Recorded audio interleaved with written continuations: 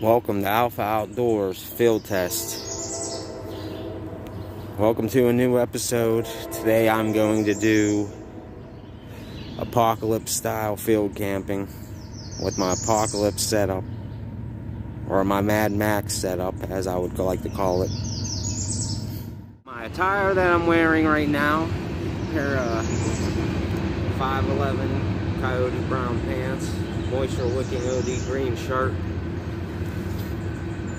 bandana, mostly for the cool factor.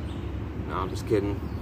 I sweat like a pig, so this keeps all the sweat out of my eyes, so it helps a lot. Pair of boot blouses and a pair of water combat shoes made by Altima. They're kind of like Converses, but you can get them soaking wet and they'll get dry extremely quick. And there's also these little vents on the sides that help bending the foot a lot easier too. The inside's made out of rubber, selected for my setting.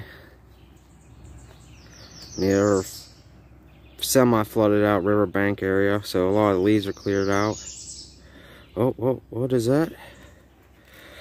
There's my pack. Got a 2-quart canteen. Got a hammock strapped to it. First of all, I'm using an Alice frame, and you could basically do almost anything with these things. You could rig them up and do as much as your imagination can provide with ideas. I got mine set up like this. Got an ammo can on it. You can store your stuff you want to stay dry. Ammo, food, whatever. A hammock, e-tool, a little butt pad, a little saw. I added that at the last minute. Med kit.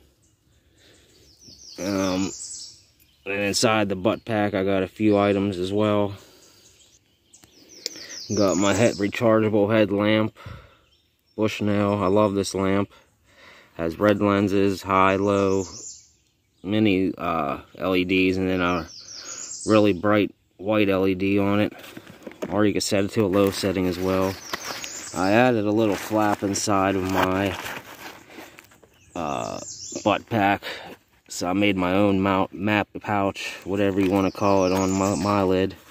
I got sick of trying to find one that had a map pouch on it. A spare shirt in case it gets cooler. It's more of like a fishing shirt, so this is very lightweight, but it dries quick too, but it keeps you warm enough in the type of weather we're in. About 80-degree weather right now. TP. Pruning shears. Those always come in handy.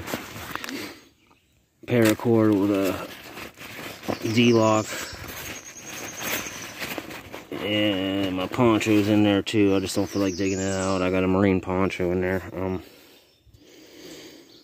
That's what I carried on my. It's a lightweight setup, about 15 pounds all in all. My hammock's strung up.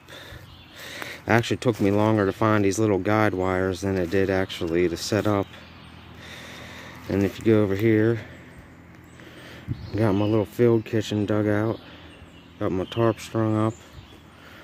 Now this is a spot I have used numerous times. I'm just trying to say that quietly. Because to be honest, I'm not sure if I'm supposed to be here. But I already had nails in these trees, so that's how I was able to cheat a little bit and get some of my tarps up beforehand.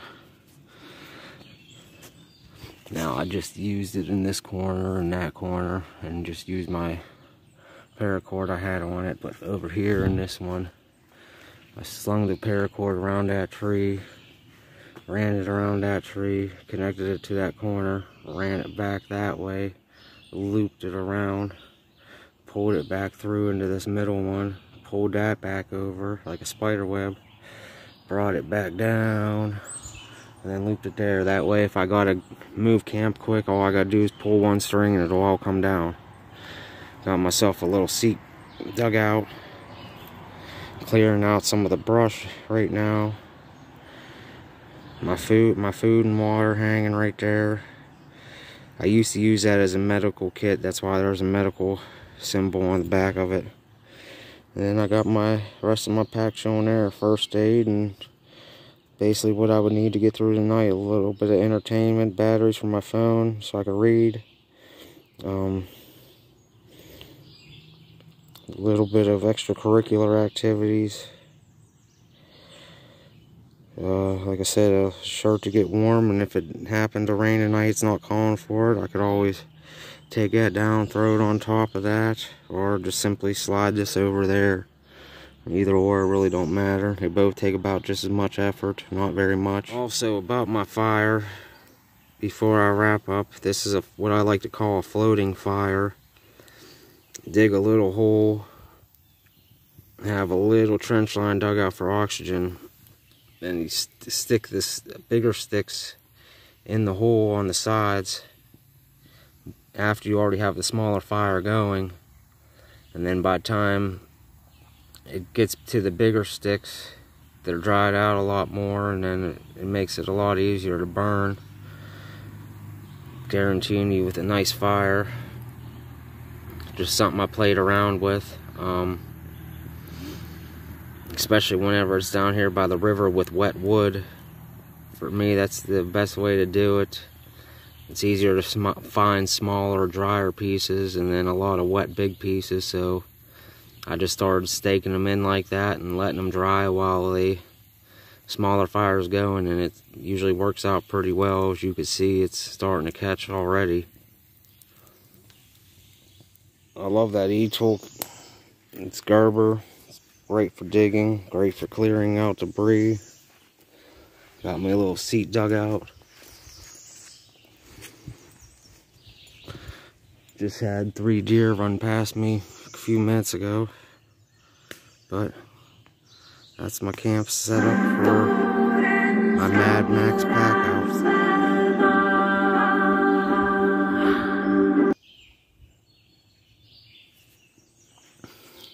Well, this concludes the episode of Alpha Field Test. I hope you enjoyed this video. Hit that like and subscribe button.